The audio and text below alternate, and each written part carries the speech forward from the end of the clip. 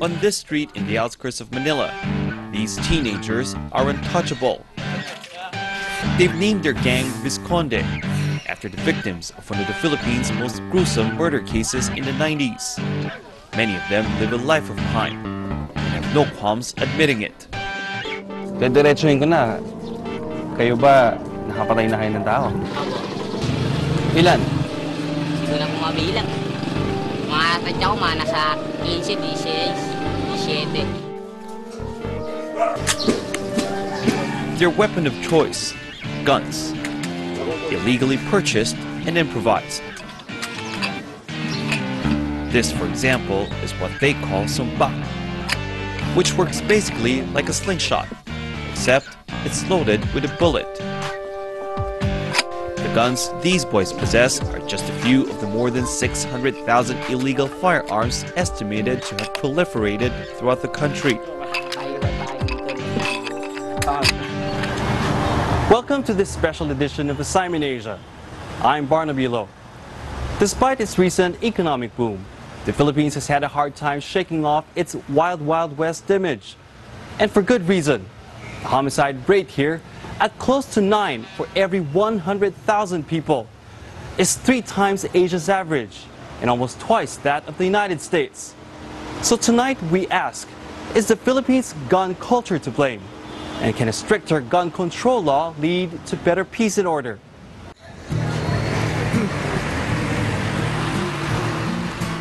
Bagong Silang, in the outskirts of Manila, is a community of free settlers.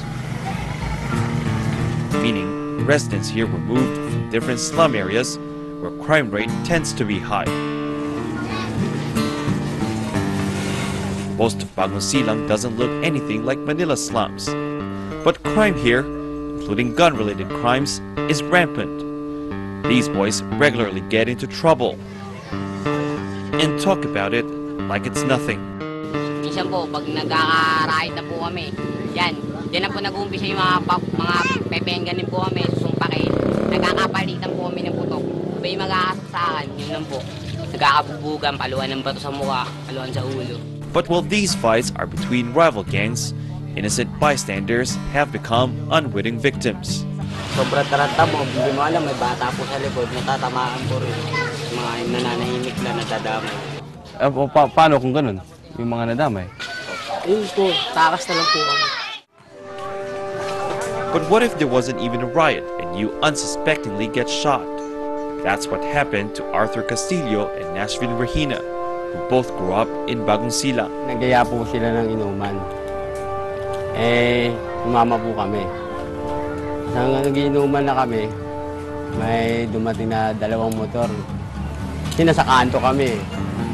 Nakita ko na yung 2 motor na yung parating. Galing dito. Hindi ko pinansin yun. Pag maghinto, kala namin magtatanong. Bigla na nagpaputok. Siyempre nagulat kami dahil hindi naman po namin expect na ganun po mangyayari na papabarilin pala po kami. Nakita ko po yung 2 kong kasama, bagsak na. Eto pa tayo patakbo na pinagbabaril din, kaya bumagsak na siya, hindi niya alam. Ako po ngayon yung babarili pa ulit, nakatakbo ako. Bahala na rin po kung tamaan o hindi. Pinaputukan na lang nila ako, pero takbo ko, dire-diretso na lang ako tumakbo eh. Arthur survived, but was in critical condition for a while. Nashvin was somehow able to escape, but so did the gunmen. This type of drive-by shooting, where gunmen ride on motorcycles in pairs, have become so common, it's earned the name riding in tandem. So common that if there are 2 of you on a motorcycle, you can most certainly expect to get stopped and searched by cops at some point. Still, it has been a daunting task trying to apprehend those riding in tandem. One challenge has been getting victims to cooperate. Arthur and Nashvin say they didn't see their assailants' faces and swear they don't know anyone who could possibly have any vendetta against them. So they thought it was best not to report the incident to police. Unang-una po, hindi po namin sila kilala. Tapos wala ko rin ebidensyang basyuman na nalalaglag. Sa daming putok na yung wala akong basyong bumagsak eh. Kasi pag kamaya, makilala ko man sila, sabihin ko yung di balikan pa ako nila. May takot din ako Siyempre mahirap na. Mabuhay na nga ako, maya balikan pa ako nila. Arthur and Nashvin aren't the only ones who've decided to keep quiet. Many more shooting incidents in the Philippines may be unknown to authorities. One reason, perhaps, gun-related crimes have become so frequent and more brazen. The most glaring example is the massacre of close to 60 people in the southern Philippines on the 23rd of November in 2009. The victims were found in a mass grave, some mutilated, the women raped, all killed in broad daylight. When government troops searched properties of the suspected masterminds, then Maguindanao Governor Andalang Butuan Sr. and other members of the clan, they found a cache of high-powered weapons enough to arm an entire battalion. Where the firearms were sourced is unclear. What's clear is that they're illegal, and loose firearms had often been linked to the rise in criminality in this country. So we've arranged a meeting with a man whose job is apparently to kill people. Now, this man has no permanent address for obvious safety reasons. He moves from place to place, so he's asked us to meet him at this nondescript neighborhood. When we met him, he was covered from head to foot. He introduced himself as Bruno. He made sure we'd have no way of recognizing him when we part ways. Unlike most assassins nowadays, however, Bruno likes to work alone. Karamihan sa mga nakasama ko ngayon, wala na, patay na. Kasi yung nasamahan nilang pagkatapos ng trabaho nila, kung sino yung nagpatrabaho, yun din naman dapat patay sa kanila. Ako, hindi ba ko yung sistema ko? Hindi naman sa pagyayabang kasi hindi ako kumukuha ng amo. So yung kliyente kailangan direct contacts ka? Saka hindi nila ako kilala. Maski yung middleman ko, hindi nila kilala yung telepono lang. His clients, he says, are mostly politicians and businessmen. And while he used to make more than $600 for a job, the going rate now, he says, is down to a couple of $100. Ayun na lang daw halaga ng buhay ng tao ngayon eh. He admits he's gotten used to killing and even enjoys it. Parang hinahanap na ng katawan ko to eh. Alin ang hinahanap ng katawan? Yung makapagpatumba ng tao. Yung kumita sa ganyang paraan. He says he's somehow mastered the science of it and has gotten used to evading authorities. Obtaining guns is even easier. Madali kumuha ng loose firearms dito sa Pilipinas? Madali kang basta sa parting probinsya. O kung may konta ka sa loob. Anong loob? Sa AFP, ganyan. Madaling makapaglabas ng mga loose firearms yung mga... Gaano kadali? Basta may pera ka lang. May pambili ka. Still, he insists he does it only for the money and that he chooses his clients and victims. Sa umpisa, nakakakonsensya. Kasi, siyempre, buhay pa rin yan eh. Pero nung mga nakaka-4-5 buhay na, wala yung konsensya kasi pag inaalam ko naman yung background ng nadadali ko, salot din naman sa lipunan yun. Nagpapahirap sa may hirap. Diba? Nananakit ng mga taong walang laban. Diba? Kaya hindi rin ako sa kanila ng pagsisisi.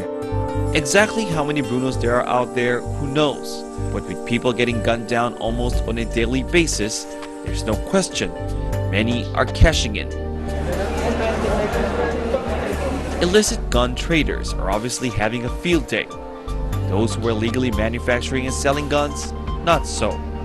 They claim business has gone from bad to worse since the government implemented a new gun control law. So has the government's effort to stamp out illegal firearms backfired? When we come back, we'll walk you through both sides of the gun control debate in the Philippines and why a new gun control law that authorities had hoped would put an end to gun-related violence seems to be creating more problems. Stay with us on Assignment Asia.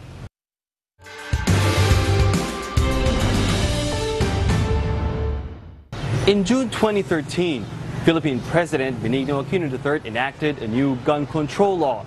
It was supposed to modernize the registration and licensing of firearms. It was also supposed to raise the standards and requirements for acquiring a license and permit to carry. But the law has been hit with opposition from both sides of the debate. So much so that the Supreme Court has been asked to intervene.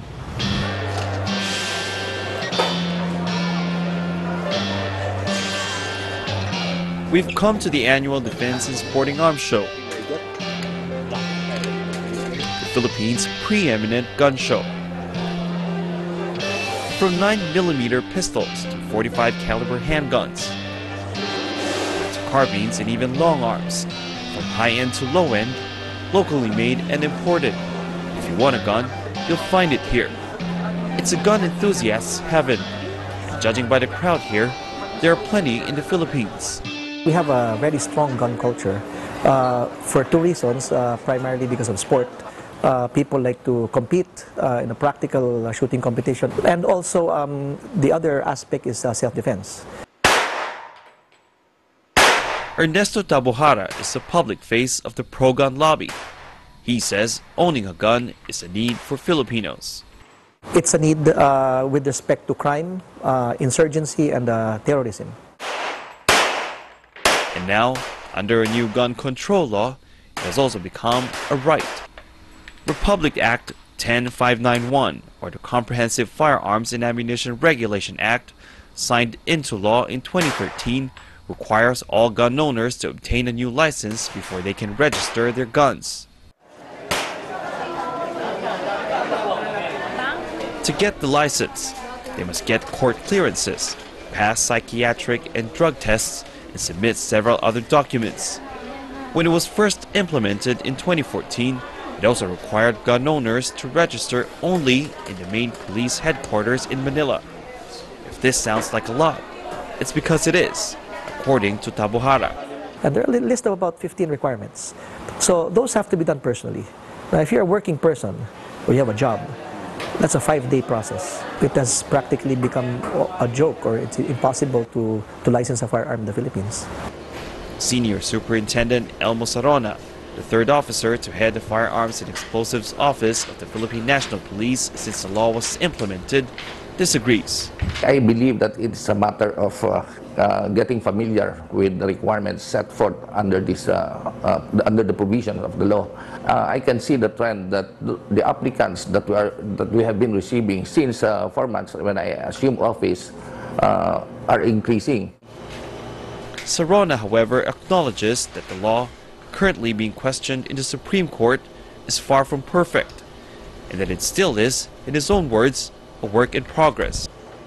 For example, in the main law, we should require MTC and RTC clearance, meaning the court clearance, and they find that very hard and a very tedious process.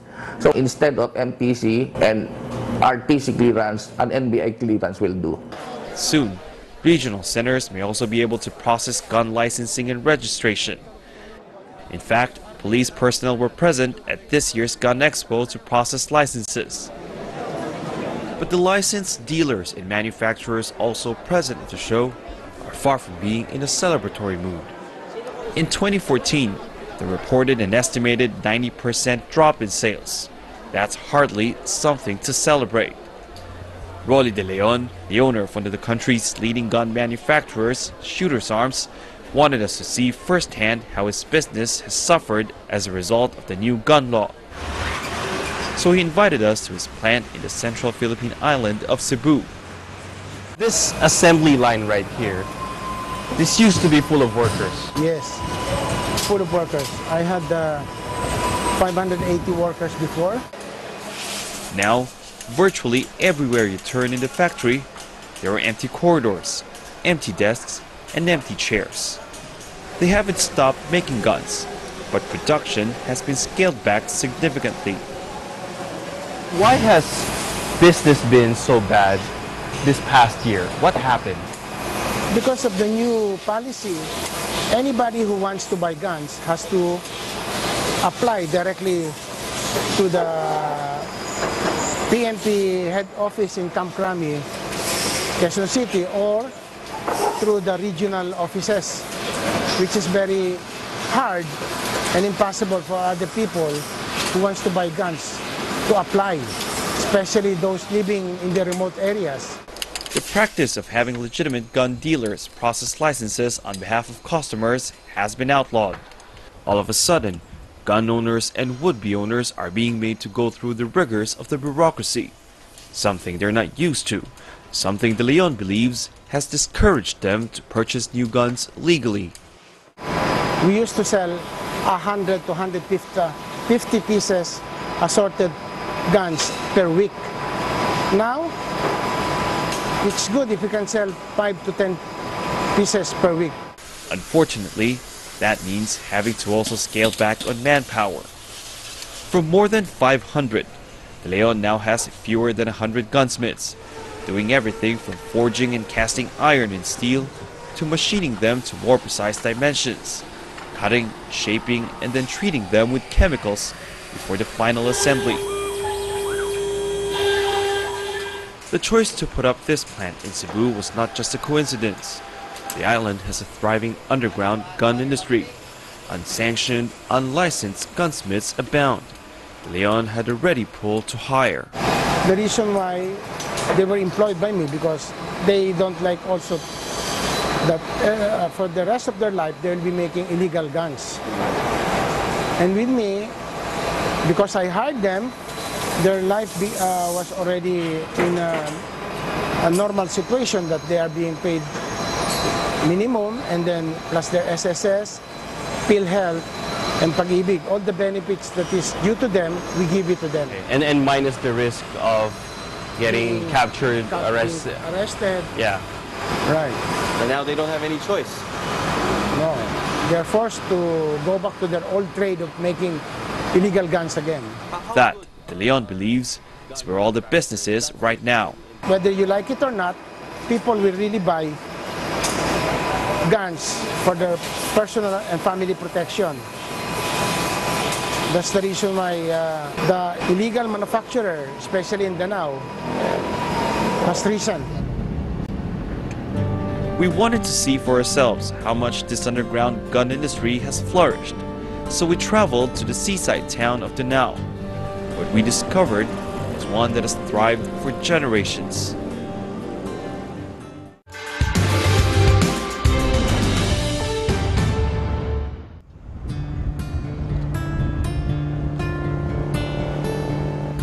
Danao is just an hour's drive away from Cebu City. Life here is far from the hustle and bustle of the Philippines' second major city. Driving along the main highway, we see a town that's mostly typical of rural Philippines. Economic activity appears to be dependent on the sea and mountains that surround the area. Until you actually go deep into the mountains.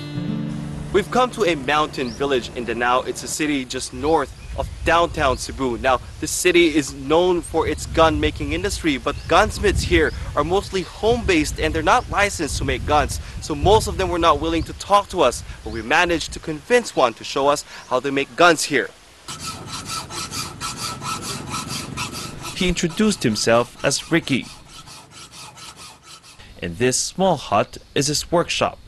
Mano-mano yung gawa niyo dito? Mano-mano. Paano? Pakipaliwanag mo nga sa akin, paano kayo gumagawa ng baril dito? Kumpara dun sa, sa factory. Sa umpisa yan bumili kami ganyan. Ganyan pang itsura. Alin, yung bakal? Tapos kami na yung diskarte dyan. Para magawa lang yung baril. So talagang from scratch talaga? The Danao gunsmiths can make copies of a variety of firearms, from Smith & Wesson revolvers to pistols and Uzi submachine guns. Ricky says his guns are not top quality, but they're comparable to the average guns available in the market. He actually spends a great deal of time crafting them, 2 weeks on average for each gun. But while the Danao guns are in demand, he says he can barely make ends meet. Sabi mo mahirap ang kita? Bakit? Kami gumagawa, meron kaming buyer, pero hindi naman buyer na mataas yung yung bayad. Ibig sabihin tatlo dito ang hindi naman yung kami ang direct sa buyer. So ibig sabihin may middleman? Oo. Okay. So kumukomisyon yan? Oo. Okay. So katulad ito, halimbawa ito, magkano? Bebenta mo? Malaki na yung 8,000 Okay. Tapos magkano lang yung mapupunta sa'yo yan? Kulang-kulang 3,000. 3,000? Tapos 2 linggo? Tapos niya, bibili ka lang ulit ng scrap. So, ibig mo sabihin parang konti na lang matitira para sa Kunti na pamilya lang, mo? kunti na lang. And if he had a chance, he says he probably wouldn't be making guns. But he doesn't. He didn't finish school. This is what he's been doing almost all his life. Sino bang bumibili sa inyo dito? Eh, hindi namin kilala yung buyer. Pasensya na sa itatanong ko, pero yung gawa mo kasing baril, syempre, illegal. Hindi yan ma-rehistro, di ba? Illegal po. Oo. So, mapupunta siya sa mga tao din na gagamit. Illegal din. Naiisip mo ba yun? Na baka kriminal yung gagamit, gano'n? Eh, naisip mo yan eh, kasi ganyan yung ginamit ng mga kriminal eh. Pero sa umpisa lang, parang maponsensya ka. Pero wag mo na lang yung ilagay sa isip mo na lahat ng tao makagunit yun eh masama. If his guns end up in the hands of a hired assassin, or street gangs, or the private armies of powerful politicians or businessmen, he'd rather not find out. There were efforts to legalize the denounced gun industry, but until that happens, it remains one of the most well-known sources of illegal guns in the country. Pro-gun lobbyists are more concerned, however, about a whole new category of illicit firearms the new gun law may have created. The licensing and registration of legitimate firearms is so difficult that practically making it impossible for the licensed gun owners to comply with the law. So that is the first problem. So that creates a whole lot of loose firearms because expired licenses are actually equivalent to loose firearms or illegal firearms. Anti-gun advocates, on the other hand, are worried the law hasn't just inadvertently increased the number of loose firearms in the country, but that it actually encourages an unlimited number of guns to proliferate. We're talking of Type 1 license for those individuals who can own not more than 2 guns, Type 2 license, not more than 5 guns, Type 3 license, not more than 10 guns, Type 4 license, not more than 15 guns, and Type 5, more than 15 guns. That's infinite number. So police officials would say that this law advocates stricter compliance. Does that not make the situation better for you? Not at all, because the law is not entirely new in the sense that the policy of the government on gun trade, on gun ownership and gun possession has been the same all along. And this law only made the ownership of firearms into a right rather than a privilege. So it made it worse. A policy that allows people to carry guns outside of homes, no, into public places, gives the police a harder time to separate the criminals from the non-criminals. Officials, however, remain confident that the law can help reduce gun-related crimes. I would rather have a firearm accounted for than a firearm unaccounted for, so much so that it would be easier for a law enforcement agency to investigate and to pinpoint or identify the perpetrator. That would be ideal, especially for gun victims like Arthur in Nashville. But the implementation of the law thus far has not inspired confidence in the police. And trust among ordinary Filipinos in their police force has long been broken. So much so that Arthur in Nashville would rather forget about justice. And self-confessed criminals like these boys continue to walk Manila streets. Since the time the Philippines' new gun control law was first implemented, the Philippine National Police has undergone changes in leadership. And with each change, it's shown some willingness to listen and adapt to criticism. But that middle ground has yet to be completely found by all parties. And it remains to be seen whether this law can indeed make a dent in the Philippine National Police's efforts to fight crime.